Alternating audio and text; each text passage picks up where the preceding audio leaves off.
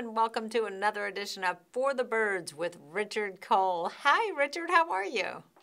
Hi there. Hello, everybody.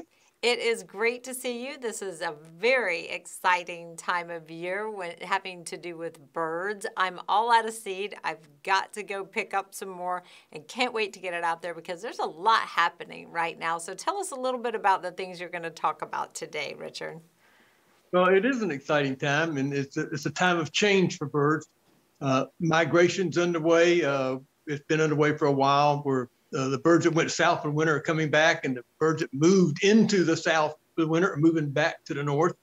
And we're seeing a lot of that transition. And it's nesting season for all the songbirds, the smaller songbirds especially.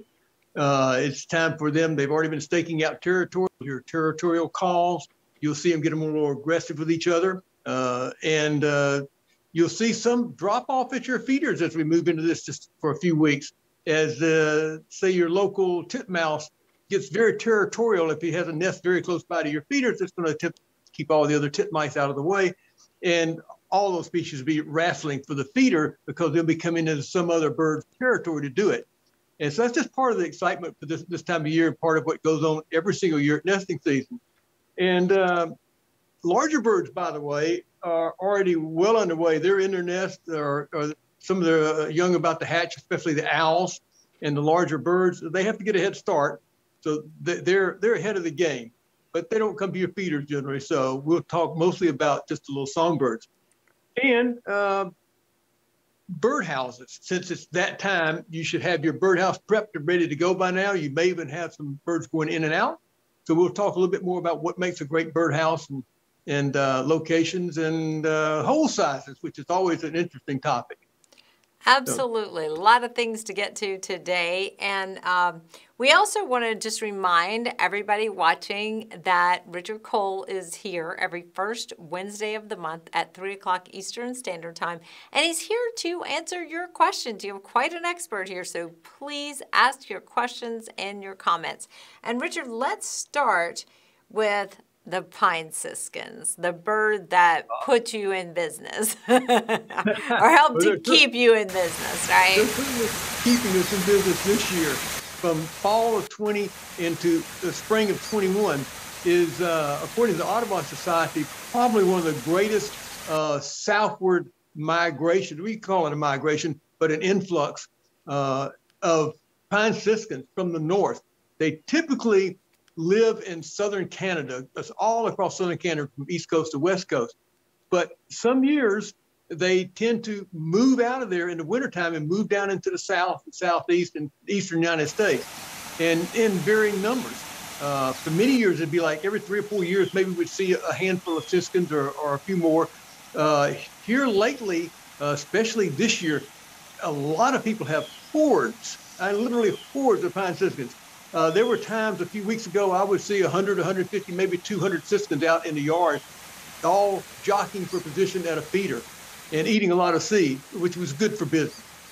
But they're moving out now. They're heading back along with a lot of other birds in this transitional state. They've got to get back north for their breeding territories.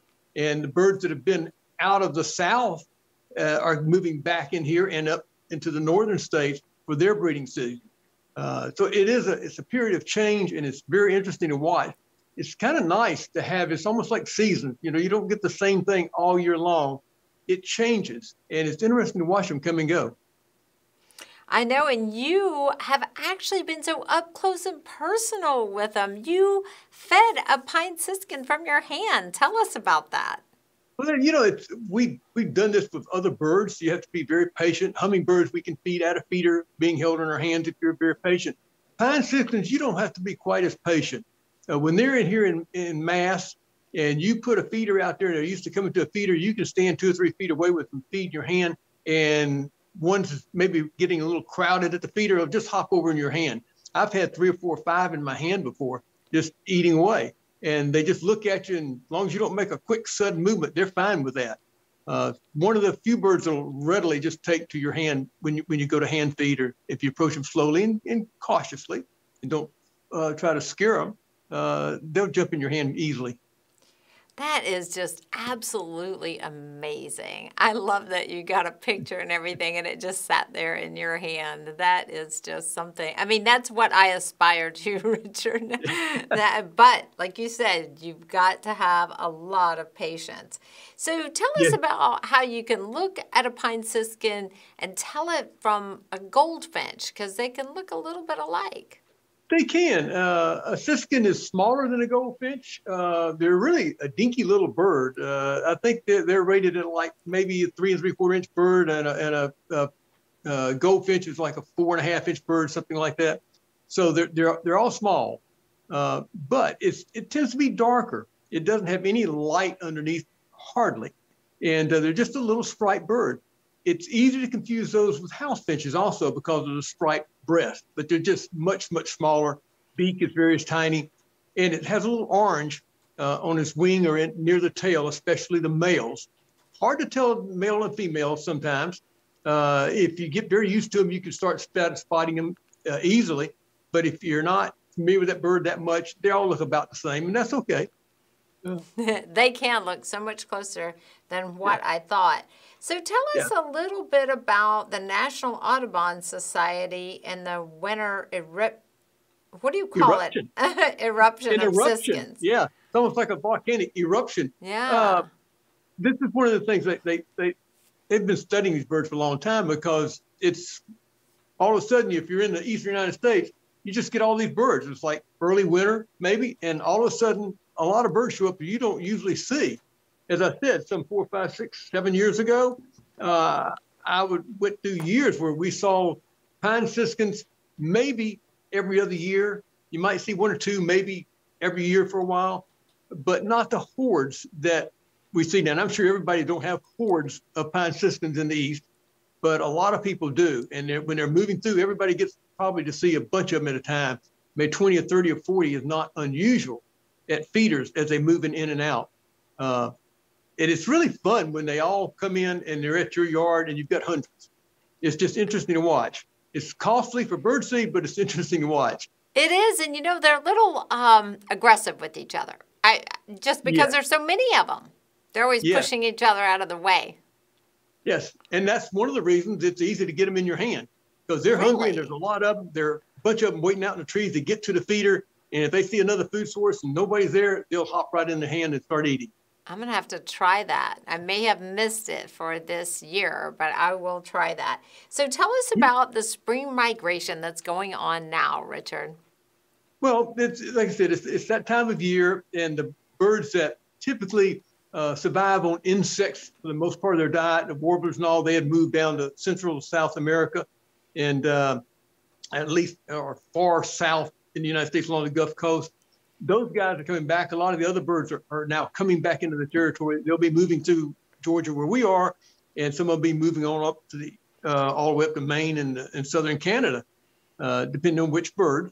And you'll start to see these birds that you haven't seen in a while, like some of the warblers, which are hard to recognize for the most part to a lot of people, because we don't see them all the time. And a lot of people call them just little brown jogs. Maybe some of them have yellow, some of them have some orange. And they don't come to feeders that much. Some of them do, but most of the warblers stay away from feeders, eat mostly insects out in the wild. So it's just nice to see those guys come back in. And of course, we do lose some birds. Some of the birds that'll be down here, siskin's a great example. They're not every year, but they'll move back north. And in some cases, a lot of the goldfinches you'll see come in more back in here. They will move. They were down here for the wintertime. They'll move further north. So you might have fewer goldfinches around, but they'll still be in your area for breeding. Yeah, it's such a great time. Is there any particular bird that you like to watch them migrate or watch for the migration? You know, there is. And it's one I'd love to be able to get it come to a feeder, but sandhill cranes. Oh, yeah. We're fortunate in the Atlanta area that we're directly under a major flyway for the eastern portion of Canada's sandhill crane population. And every year, it's almost like it's a harbinger of fall to come or winter to come, and a harbinger of spring that's about here. The sandhill cranes headed south in the fall time, and I think it was 2 or 3 weeks ago, maybe 2 weeks ago, I heard over a 2 or 3 day period, 3, 4, 5, 6 different flocks coming overhead. And they're so far up, it's hard to see them sometimes, but you can certainly hear them. That's what they're very loud. Yes, you will hear them before you see them. Yeah. Absolutely. They are sometimes beautiful. I never see them. I just hear them. I know they're up there somewhere. And they're so far up and so small, it's difficult to see them, but you can still hear those birds. Yeah. Big mouth. Yeah, that is an amazing migration. And so let's talk about the breeding season, and that is coming up, and that's a really fun time to get to be able to watch the birds in their mating and that sort of thing. And we're looking at a picture of 2 bluebirds at a nesting box. This is actually our March calendar picture, which shows like mom and dad at the nesting box, and boy, do they get busy during the spring. They're already busy here, and probably a little further north that they're just starting this process of going in and out of boxes, looking at the territory. If they've used that box last year, they'll come back and check it out. Therefore, we'll talk about cleaning again one more time. If you haven't already, make sure you've got that box cleaned out and ready to go for this year. And be very careful not to start throwing out a nest they just built. But throw out an old nest, make sure there's no parasites in there, clean the box and close it back up, get it ready for them. But you will get to watch this. You'll get to watch them build a nest. You'll see them coming, going, spending a lot of time around the nest. And if you're careful, you can monitor nest boxes while the birds are in there. Just make sure you shoo out the female and don't run up and startle them real quick. Just tap on the box lightly to see if they'll fly out. Open it very slowly to see if there's one in there. If there's, of course, a female in there, possibly sitting on eggs, you just close it back slowly and walk away. But you won't really hurt the birds to check them every now and then. The ones that we put out a box for, a nest box, are ones we get to partake more of that process. It's nice. You get the robins out in the trees. They're building nests. A lot of the other birds just build nests in different places, in bushes and trees. And it's like, yeah, there they are. They're mating. They're having young, but it's not as close and personal and observable as when you put the birdhouse out in the yard and you have birds coming in and out of it. It's like some housing you provided for them. And let me talk about the word birdhouse.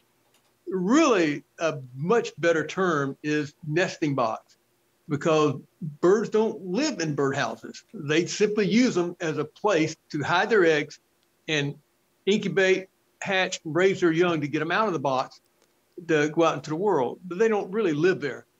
That being said, on cold winter nights, sometimes, especially like bluebirds and some of these strong cavity nesters, will go back in there and pile up on each other to stay warm. But they typically don't live in the boxes. And I've got a box here. There's a lot of different birdhouses, nesting boxes out there, but there's several features that make them really better for the birds. First of all, material. Wood and cedar is a good material. It's lightweight. It is pretty much impervious to the weather, and it has good insulating abilities. With a really hot sun, doesn't penetrate so badly, yet the box stays nice and warm. And that's what these guys like. Most of these birds' body temperature is about 104 degrees normally. So they can take the heat, and they need the heat when they're raising their young. That brings in another question. Do you want the box to get too hot? No, so you ventilate it. And if you'll look at the bottom of a lot of boxes, you'll see the corners nipped out. So not much falls through there, but it allows air to come in from the bottom. Also, air can come into the ventilation, to the entry hole, and it can go out. Some houses will have vents here on the side or up under the roof.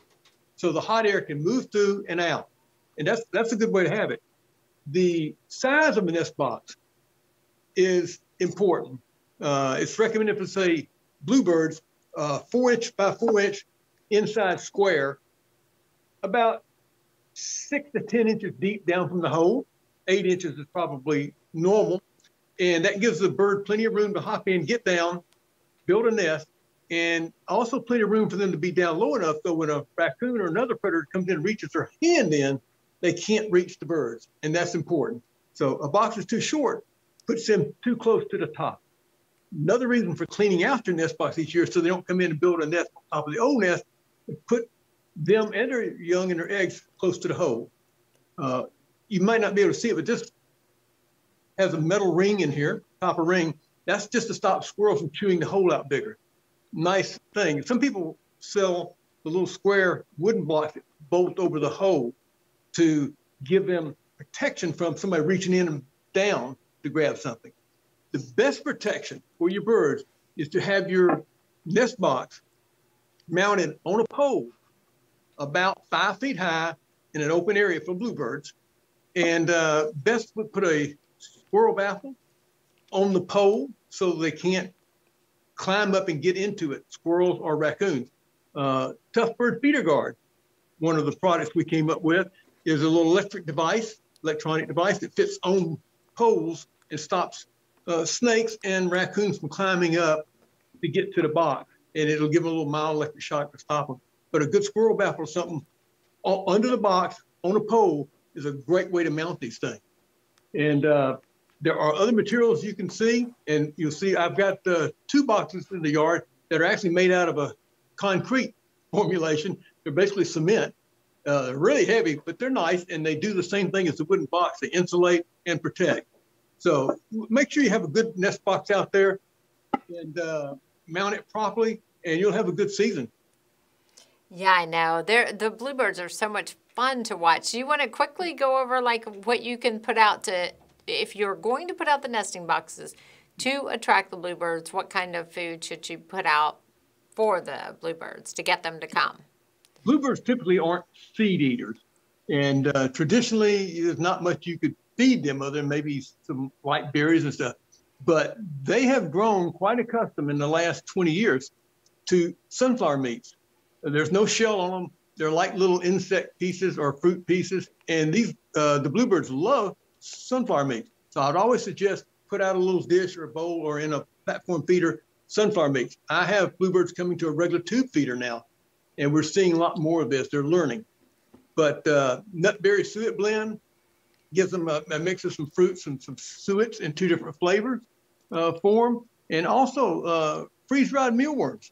It's a great choice. They'll take those, and because it gives them all the nutrition of a live mealworm, but they're dry, and you don't have to worry about trying to keep them alive before you feed them. So put those out in a bowl. The Bountiful Bowl from Kohl's is a great thing. You can put the mealworms in there. You can put some of the nutberry suet blend. You can put some of the suet kibbles, which is the smaller pieces of suet.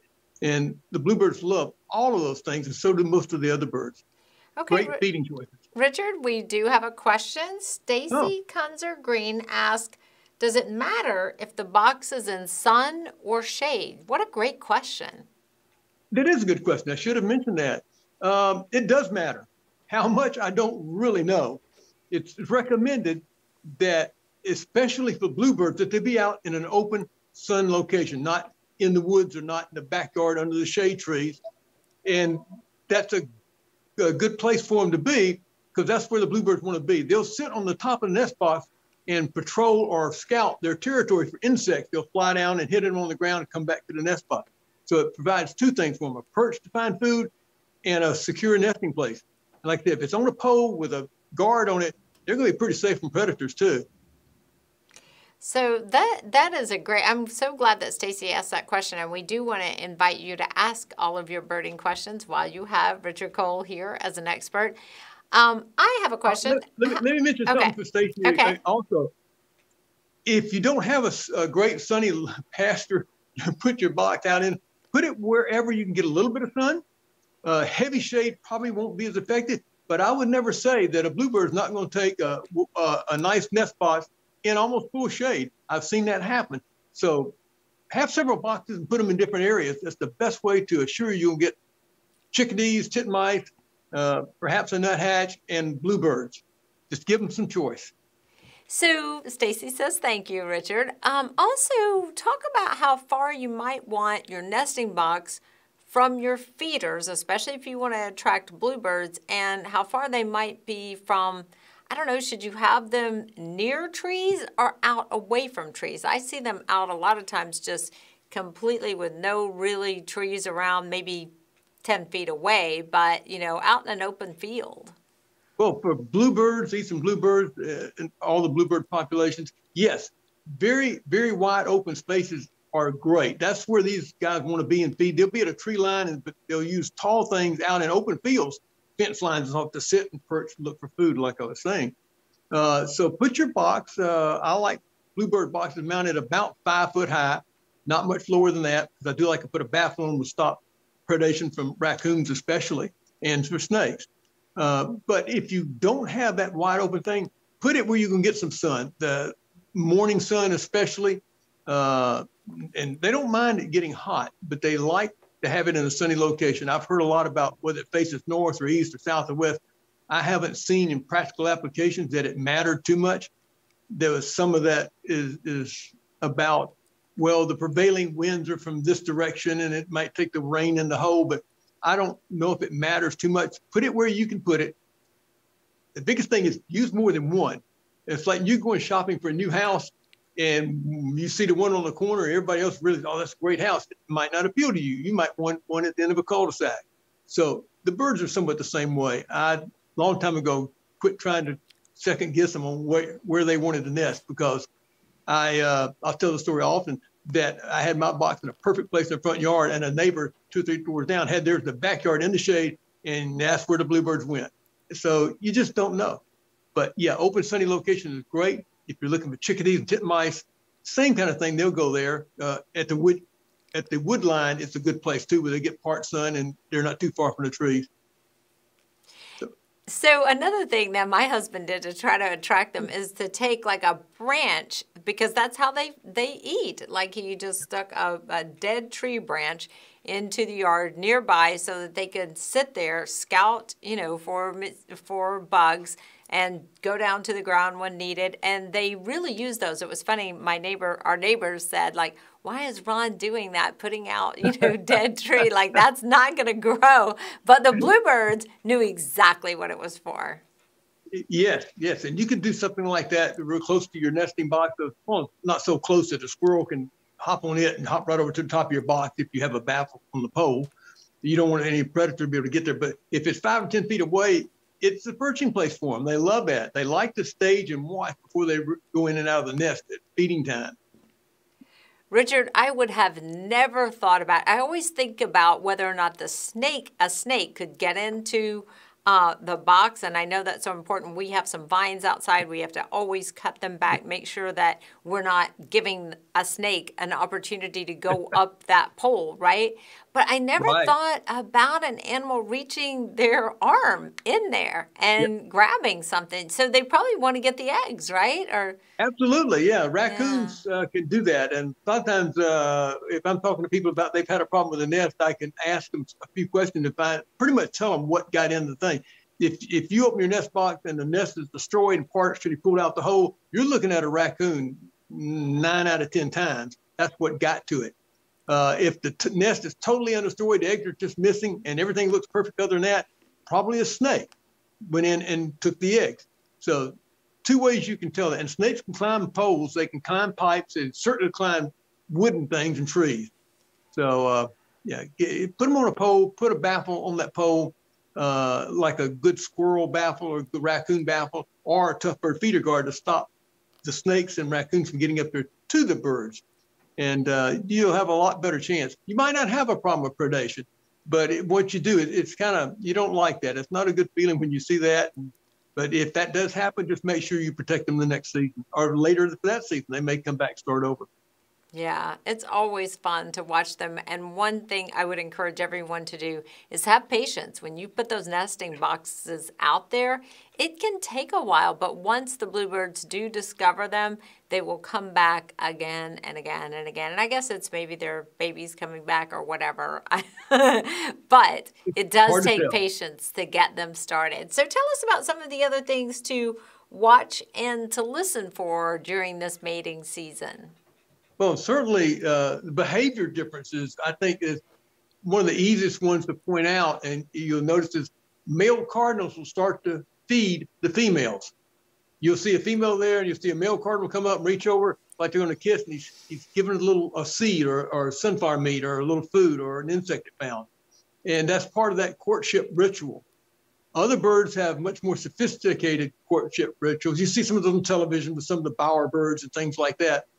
Even our common flicker, which is a woodpecker, does some of that type of thing where they'll stand and look at each other and they'll bill wipe. You see some shorebirds do that where they sit there and almost like their sword play with their beaks, and then they'll freeze their motion, and it's like then they go back to it and they freeze their motion. You don't see it. I've only seen it like twice, but when you do witness it, it's really interesting. All those birds have little courtship rituals, and you'll see them dancing around or hopping around on the floor, and you'll have all these calling. If it's just a pair, you'll see the male trying to impress the female with its wonderful vocalizations, and you'll hear those all around your house, especially this time of year. They've changed what they're doing. They're now announcing their territory and looking for females. Now is also when you'll hear a lot of woodpeckers. They don't call like that. They just pound on things that make a lot of noise, kind of like a drum. So they hit your gutters and your chimneys to make a loud resonant sound to attract the females and to tell the other males that this is my territory. So. Yeah, this is certainly a great time of year. We're almost out of time. We don't have any more questions. We do invite you to ask your questions. And Richard, anything else that you want to say at this point? I don't know. Did we cover pretty much everything? I think we did. The biggest thing, and I emphasize this, make sure your birdhouse is ready to go for the season, and get it properly outfitted so you can stop any predators if you had problems with those. And make sure you have feed out for these birds. It's going to be a real hard time for these guys to feed everybody. All of a sudden, they're going to have a family of 5 to feed. And so make sure your feeders are clean and you have some extra food out for them, and keep it out there on a consistent basis so that they'll have it during the next, in some cases, 3 or 4, 5, 6 weeks for a lot of birds, and it's over with. Some birds like the bluebird, they will nest 2, 3, sometimes 4 times in a season, and trying to raise as many young as possible. So you'll have those guys coming for food like the suet and the mealworms. So put a little food out for all the guys that are going to need it during the nesting and raising of young season. Okay, Richard, we have one more question. So George Franco asked, do colored homes like the Sea Rock City birdhouses with 3 entry holes work? A friend gave me one and we placed it on a tree. 3 holes? Yeah, I wonder if it's just decorative. Yeah, it is. Really, it's probably styled to be a sort of a purple martin house that you see the ones that are generally made out of metal or tin, and they're up there. We got holes all the way around them, little porches and things. For purple martins, or they all nest together or like to be close together. You'll see people with gourds hanging out on a big pole out in the country. That's for purple martin. So that house is really decorative. It's probably not going to attract. It might get a bluebird. You can't say that it won't, but it probably won't get much. And if it's on a tree, it's probably going to get destroyed by a squirrel. Looking to try to find out whatever's inside. If it's not metal, it's going to chew that wood apart. You can mount. I've seen some of these mounted on posts in a yard. They look kind of nice, and you may get something in it. Certainly don't throw it away. But I would suggest mounting it on a post somewhere so that it's got a better chance of the squirrels not getting right onto it to tear it up. And you may get somebody nesting in it. Well, is it bad if it's got 3 holes and they decided to nest in it? Would it be bad that they might get a predator, might attract a predator, or no? No different than any other box. If it's got 3 or 4 holes in it, they'll pick one. There's probably chambers inside. They'll pick a chamber. The biggest thing is that you do need to protect that box from things getting to it, because they don't have depth in those holes. Maybe it goes down in it, so they have to build their nest back up into it, and something can reach right in if they get up there. And it's too easy to reach the birds. And a lot of birds probably wouldn't take it, but some may. You may get sparrows in there, and you never really know. You may get a bluebird in one of those. Yeah. All right, Richard, thank you so much. And once again, we are here every first Wednesday of the month at 3 o'clock with Richard Cole, the wild bird expert. And I hope you have a great rest of your day. I bet you'll be out there watching birds. In just a few minutes, I will. All right. Thanks, Richard. We'll see you next month. Thank you.